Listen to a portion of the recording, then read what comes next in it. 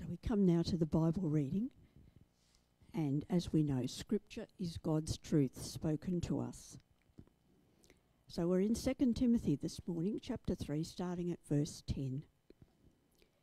You, however, know all about my teaching, my way of life, my purpose, faith, patience, love, endurance, persecutions, suffering.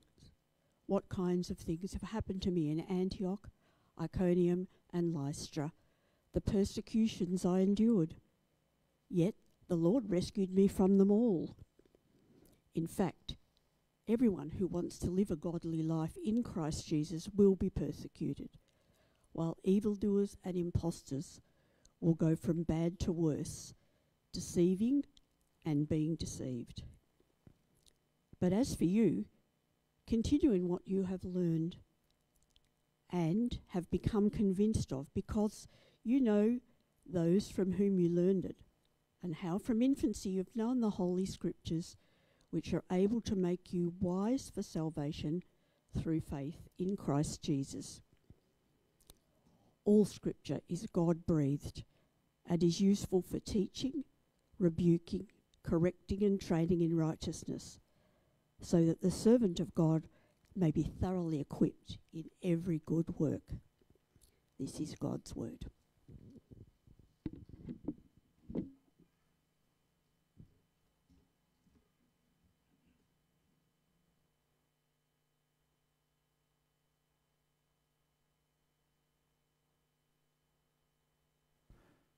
Just looking at that verse again in verse 12, everyone who wants to live a godly life in Christ Jesus will suffer persecution. You don't see that in many promise boxes, do you? I claim that promise. Paul talking to young Timoty, telling him about holding to the faith that he's been taught and modeled to him by Paul. Okay, we're continuing our series on noticing God, but just a couple of notices.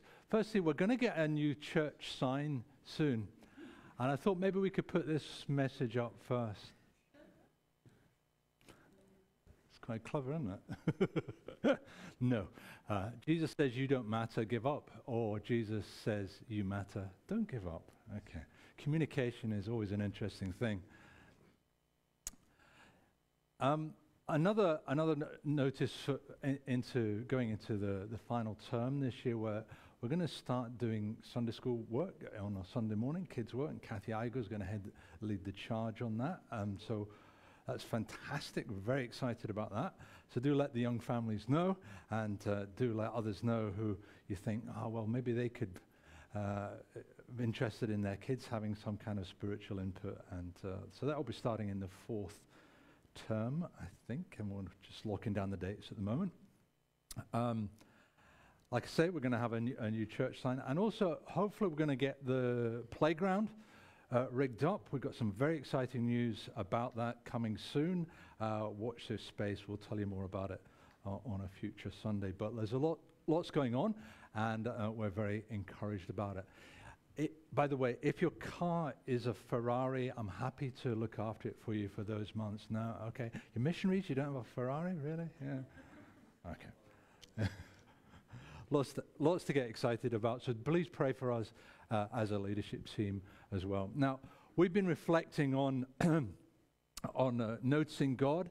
And we talked about noticing God in others last week, noticing the image of God and looking into face of everybody's face has a story, everybody's eyes have a story, and we talked about noticing God's image in others. As always, when I preach, the day after I preach, I come across the perfect illustration of this.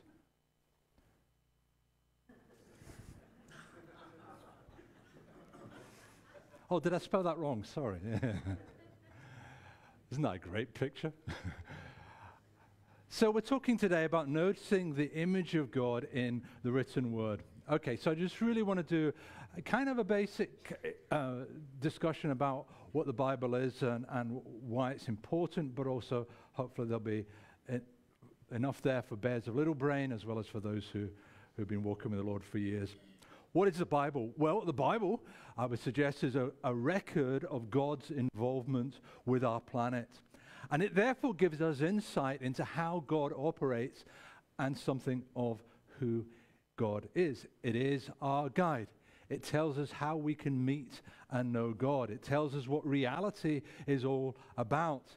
It is the primary interpretative tool, as it were, for understanding the world of which we are part. It tells us how best to live in order to become who we were meant to be. You want to know God? Begin with the Bible. So let's think about this. How does the Bible help us to notice God? Well, firstly, it has power beyond other literature. In many ways, it resembles the forms of other literature of its times and context, and operates precisely like that literature too. So understanding the culture, understanding the history, understanding the idioms, understanding the way things worked in that culture and the way the language worked is actually really, really important. We're talking about 2,000-year-old cultures and language and people groups, and 3,000-year-old culture and language people groups that are a long, long way from where we are. And in that sense, it operates precisely like the literature that was around it and like the cultures around it. It is human in every sense. And so that is where we start when we read it. And yet Christians will also want to say it is inspired.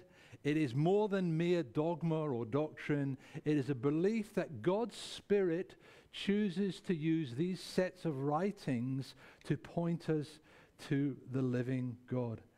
And the story of God it points to is the story of life. When I became a Christian way back in March 1977, the one thing that changed from reading the Bible before I became a Christian to reading the Bible in the following days after I became a Christian was something dramatically changed. That's the only thing I could notice that had changed in me was I'm reading the book on the Sunday and I'm going, yeah, whatever. And then I made a commitment to Christ and it was almost over, it was literally overnight. Suddenly this book came alive to me. Yesterday I was bored, today I'm devouring this book, was the experience. Now, don't get me wrong, I've been bored since. Sometimes halfway through a sermon, but on my own sermon, yeah, right? But the Bible is a written word that becomes alive as God's Spirit breathes upon these very human words. And sometimes that takes work. Well, frankly, all the time it takes work. In my pastor's page this week, I note that it takes patience to go beyond a blessed thought approach of the Bible, where you just take verses and rip them out of context, into a life-shaping and long-term investment kind of reading of this book. Now, don't get me wrong. You know I love blessed thoughts, sound bites, memes, fast philosophy, and so on. But ultimately, this book is about framing a way of viewing the world. And that's a lifelong process. Now, it also works in tandem with reading or listening to other thinkers.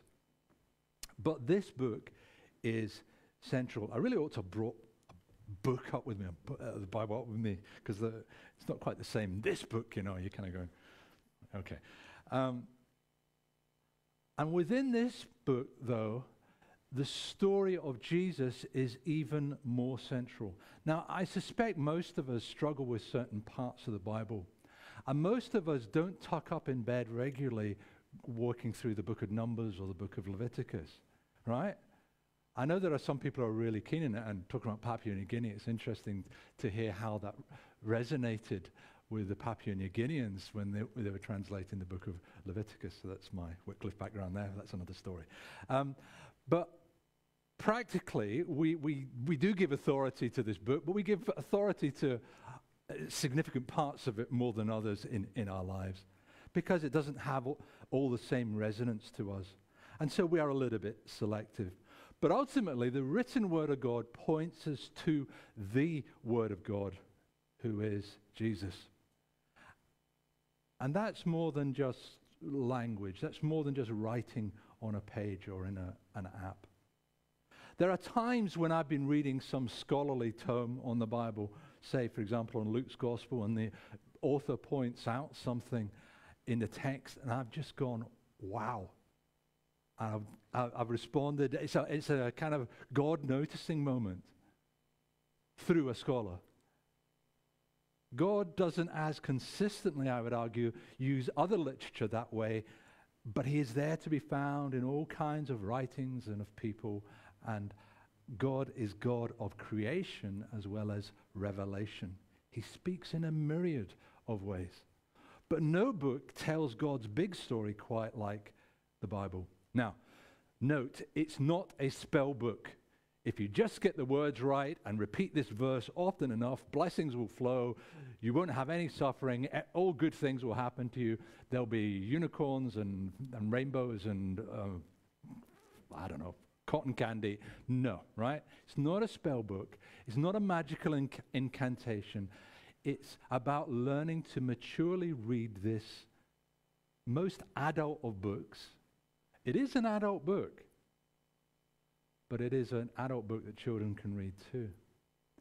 And it can be read like other literature, carefully and thoughtfully, but by faith we recognize it as the book of books. The one that God uses to communicate with us. It's God's book, and it's about God's interaction with creation for us. Now, when I say the word for us, there's a huge step that has to take place first. It is for us, but before it's for us, it was for them. Who are the them? It's people of the time. That is one of the most fundamental principles of reading the Bible, trying to understand culture of the time and how the people of the time would hear it, and how the author intended for the Bible to be read. How does it help us? In it we hear the voice of Jesus, not the Jesus of fantasy or our imaginations or our cultural projections, you know, the sort of white Anglo-Saxon Jesus, but the real historical figure, and the one who both is within time and culture and place and language, but also was raised from the dead and transcends all of those things. And in this book, we need to learn how to study and understand this figure above all. And all that he says and does, he is at the same time both fascinating and enigmatic, frustrating and inspiring, kind and loving, and yet also fierce and challenging. The Jesus of his own context, but also the Jesus who speaks here and now. And within this book, we glimpse the nature of God. Humanity becomes conscious of who God is. The narrative moves from some tribal mentalities, he's our God, not yours, to the ultimate reality of God in Christ, the God who is love. Jesus said, "He who has seen me has seen the Father." And so that is the central aspect of this story, Jesus himself. And C.S. Lewis said this, "It is Christ himself, not the Bible, who is the true word of God. The Bible read in the right spirit and with the guidance of good teachers will bring us to him. We must not use the Bible as a sort of encyclopedia out of which texts can be taken for use as weapons." That takes some unpacking, which we won't go into just now.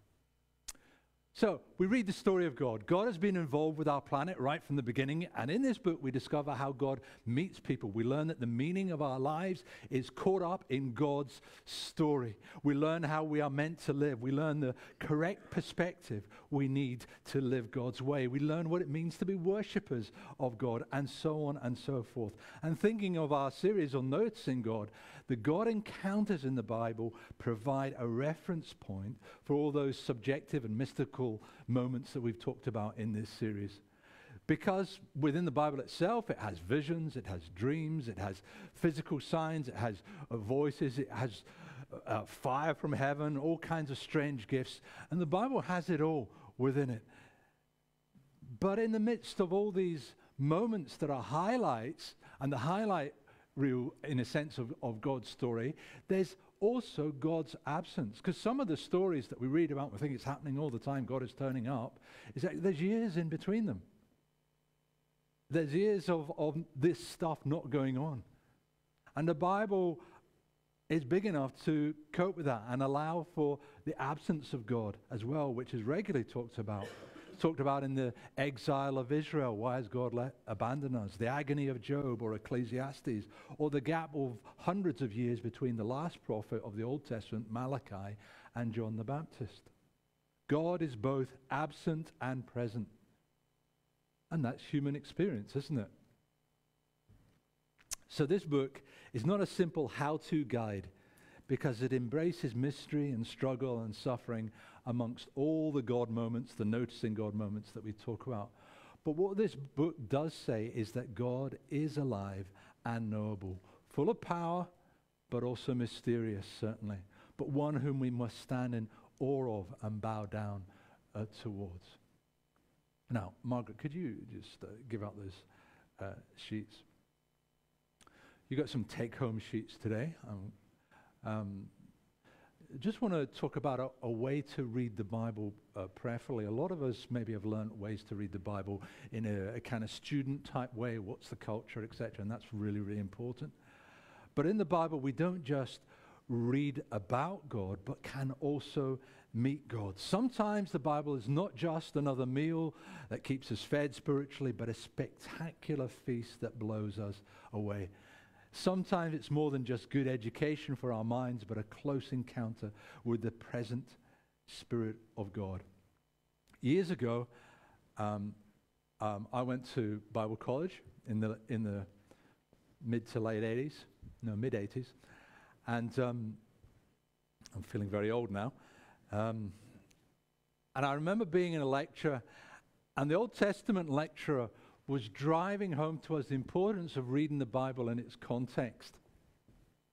Got to read it as to how they read it. Got to read it as to how they understood it in their culture and context. You cannot, just take a verse out of the context and apply it. And I just stuck up my hand in the middle of this lecture at one point and went, excuse me, Professor, does God speak out of context using the Bible? And he responded by saying this, and I've never forgotten it. The real question is not, does God speak out of context with the Bible, but how often? Because what he was saying was that God is always bigger than the rules of language and the rules of literature. So while you have to follow certain, go down a path of understanding how language works, based on the author's intent, yet God is always bigger. So we have to think about how literature works, and hopefully we're doing a little bit of that in our home groups.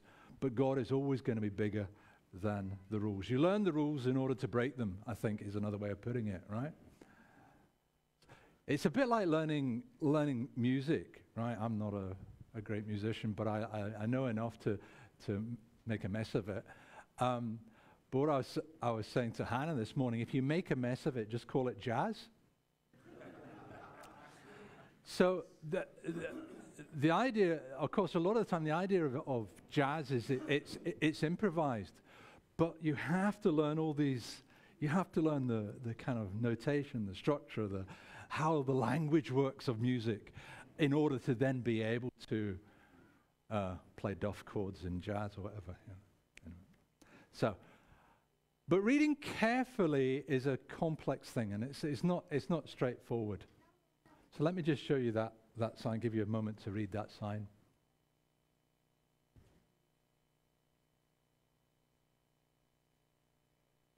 Yeah? What if told you read the top line wrong, right? Or this one.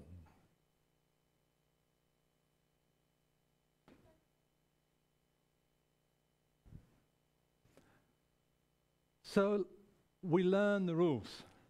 We learn to read carefully, and that's kind of 2/3 of the work, a lot of work, to learn how to read Scripture well, using the scholars, using good teachers, to whatever level we're at.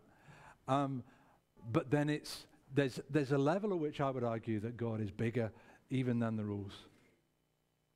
Okay. Professor Karen Swallow-Prior said this, wrong interpretation is dangerous and we must strive to avoid it. But lack of awareness that one is interpreting and that one is interpreting within a community, within a tradition, is more dangerous still. And this was from a recent book about restoring evangelical ways of reading the Bible. And she writes this profound concept here. Let me explain a little bit of where that's coming from. In the tradition of the church, the reformers of the 15th, 16th, 17th century, people like Martin Luther, John Calvin, you may have heard of these names, Melanchthon, Zwingli, you may not have heard of, really emphasized the importance of what they called sola scriptura. Anyone know how sola scriptura is understood? Any? Literally means the Bible alone, right? I want to say not a single reformer that I've read actually believed that in that form. The reformers, in the way they talked about the Bible alone, wasn't actually sola scriptura. It was a thing called prima scriptura, which meant the priority of the Bible over all other readings. You read, I've read them, you read something like Calvin's Institutes, and he again and again is referring to a wide group of scholarship going through the centuries.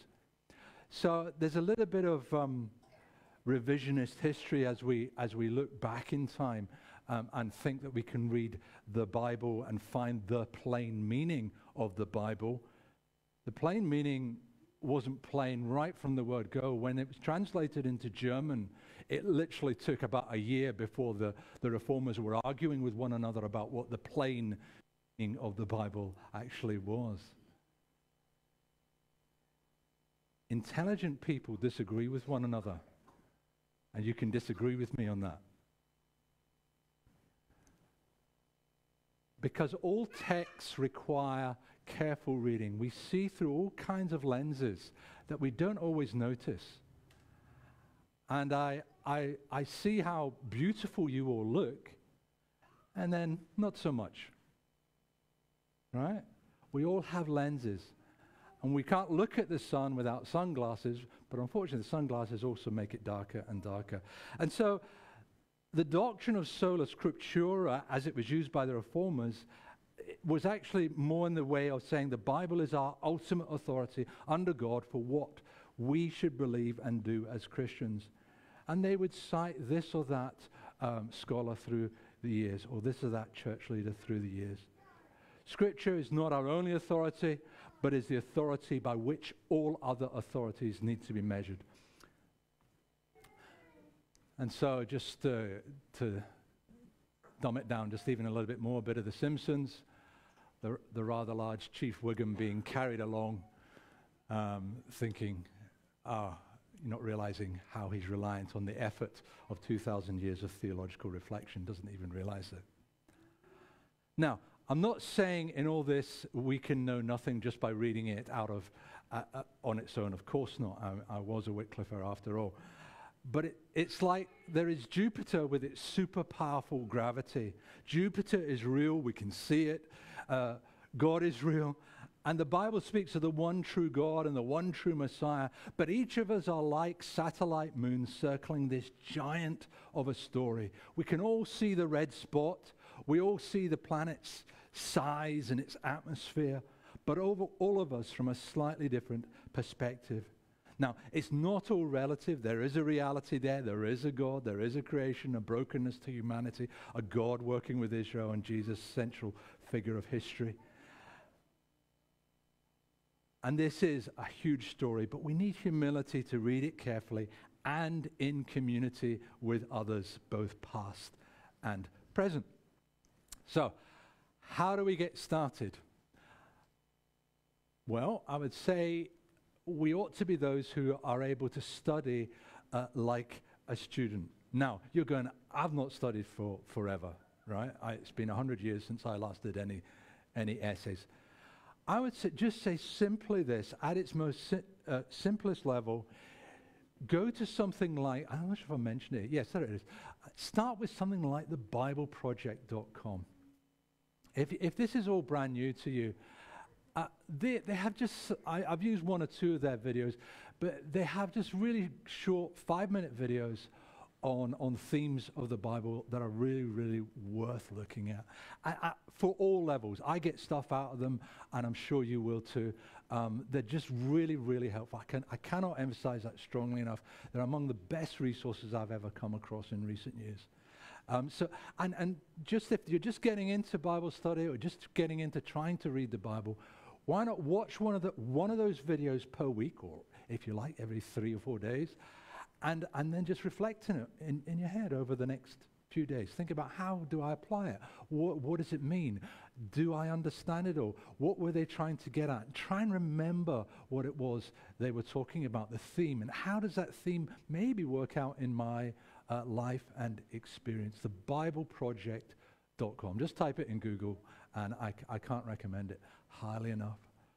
So study. That's just that study. You don't need to start learning Greek, though. I have a Muslim nephew, and when he was very young, he was learning Arabic. 8 years old. They take their holy book seriously in the Islamic faith. You know that, don't you, Sarah? And with all the online material, reference works, Bible dictionaries, MP3 versions, things, audible Bibles you can listen to if you're not a great reader, you telling me you can't have a bit of time each week to read God's Word? Not even every day, once or twice a week, I'd say. We want the growth of the church. It begins with us growing in passion for God through His Word. You don't have to be an academic. The main thing is you're wanting to know the Word of God, who is being referred to through the Word of God, right? Jesus Himself.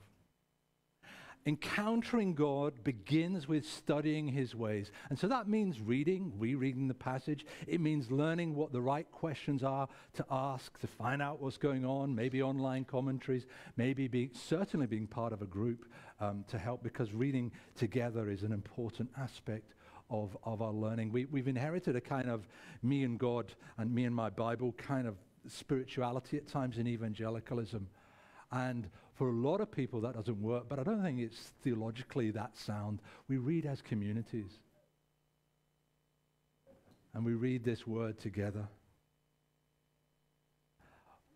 And all of this shows that we're serious in wanting to encounter God, but it also keeps us grounded. So if we do have dreams and visions, we know how to weigh them carefully. Don't put too much weight on subjective encounters, despite all I've said in recent times.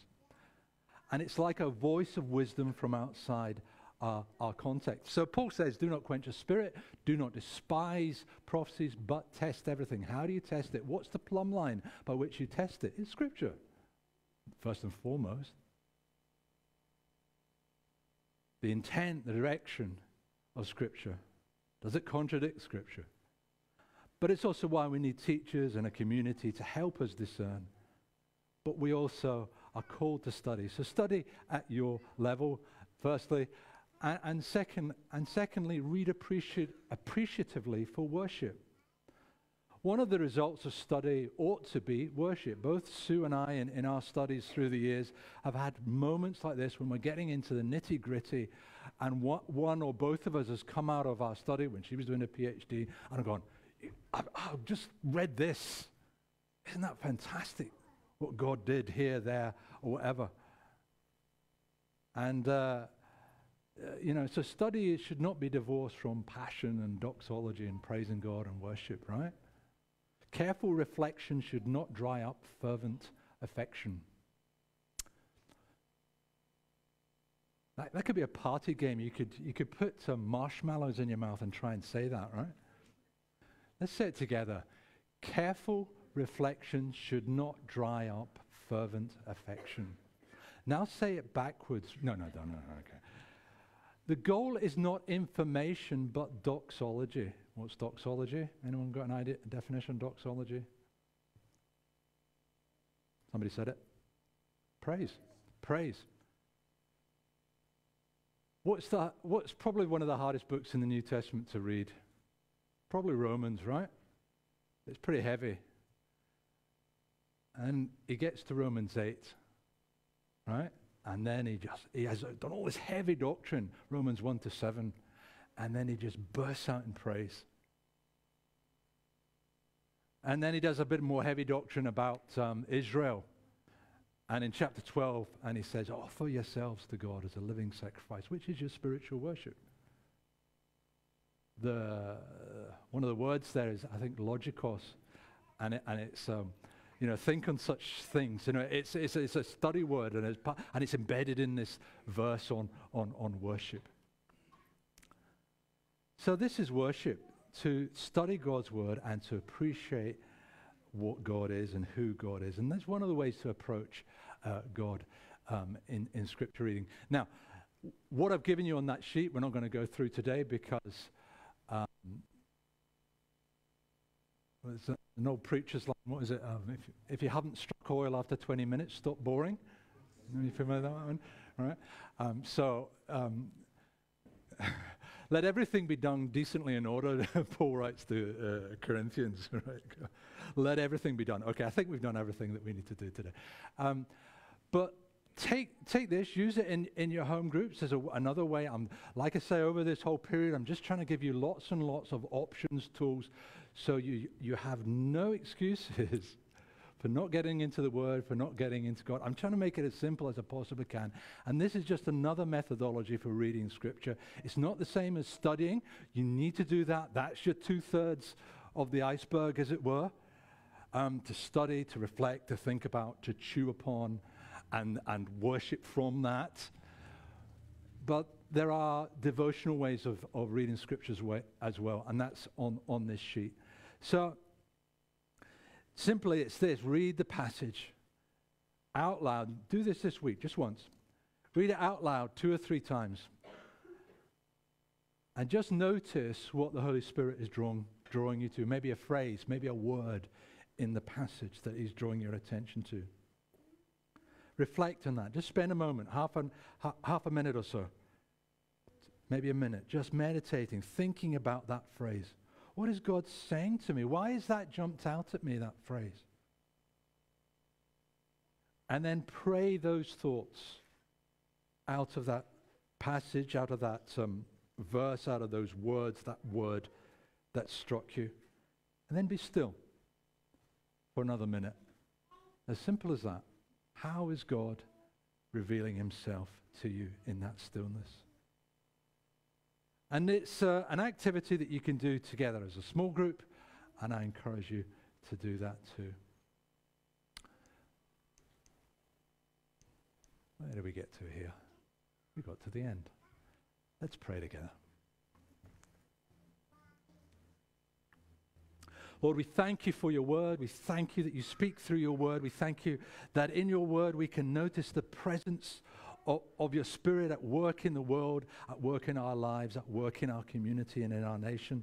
And Lord, we ask for you to grant us eyes to see in your word the wonders, the greatness, the goodness of God in as we read it, as we reflect on it, as we seek to have it integrated into the way we think about all things and the way we frame and structure our lives. Lord, we want to notice you. This is our prayer in these days, that we would notice you more and more, and so be excited by the sense of your presence in our lives and in your world for the glory of your name. Amen.